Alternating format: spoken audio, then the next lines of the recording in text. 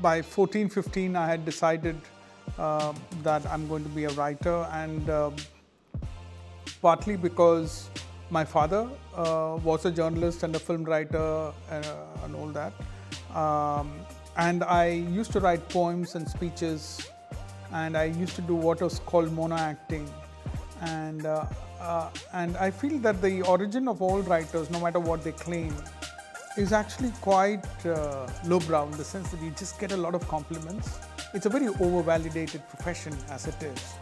And that over-validation is what happens earlier, and then you want to stick to it because you think you're good at it.